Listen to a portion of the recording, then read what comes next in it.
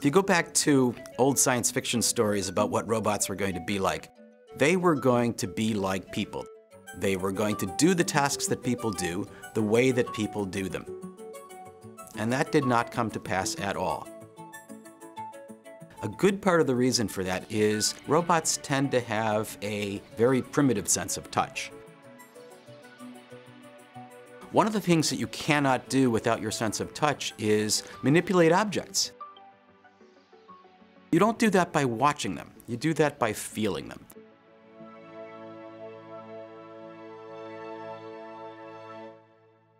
Most robots currently, when they manipulate an object like this coffee mug, they'll reach out and make a firm grasp on the mug, and the object just follows the hand. But if you look at what humans do, there's lots of things we can do besides just pick things up and carry them around. We can throw and catch them, we can push them over surfaces, we can tip them. And my research is focused on how to give that kind of capability to a robot manipulator. When I use my hands to pick something up, information about that object is distributed across my entire hand, and I'm synthesizing all of that information into one coherent picture of what's happening with the mug. I'm holding this nice and stably. I have great confidence in my ability to do that, and yet all I see is my thumb. All the fingers are hidden from my view. I know where they are, I know how they're interacting with the cup, and that's all because of touch. We do a lot of things like that where the information we're getting is from a part of our body we can't even see. First of all, there's just the information about having established contact. A lot of our experience, like certainly when we're walking, there's a tremendous amount of importance in just knowing that you've made contact with the ground. When I hold a cup like this, I don't bear down on it like a robot might. I hold it lightly as much as I need to.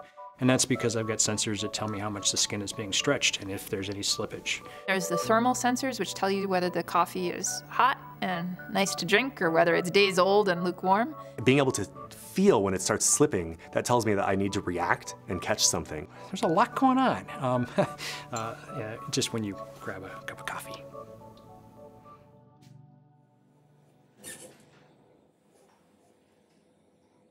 This is our robot hand that we're using for manipulation research. This fingertip has actually a fingernail back here against which the fluid inside of the pouch is pressed.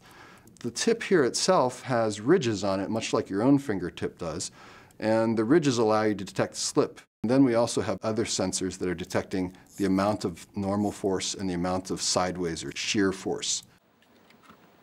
There are hundreds of thousands of nerve fibers in your hand, and somehow the brain is taking that sensory information and also all the motions that your hand is doing and integrating it seamlessly. One really large challenge for robotics is the sensor fusion problem. The computer has to somehow process tens of thousands of channels of information in a way that is coherent and can be acted upon. So in our lab, we've developed a new robot manipulation system based on a 7-degree of freedom robot arm, our robot hand with the tactile sensors, and a high-speed surround vision system collecting images 360 times a second. This part of the project is focusing on the high-speed vision aspect. We really want to track the motion of the ball, match its speed, and then balance it, all using vision feedback. Eventually, we'd like to be able to do something like throw an object to the hand, have it grasp it, be able to manipulate it within the hand. What I need to be able to do is measure the normal forces, how hard I'm pressing against the mug, as well as be able to detect when it begins to slip using the high-frequency slip sensors. When all of those things are integrated, we hope to be able to accomplish tasks like the one I just showed you.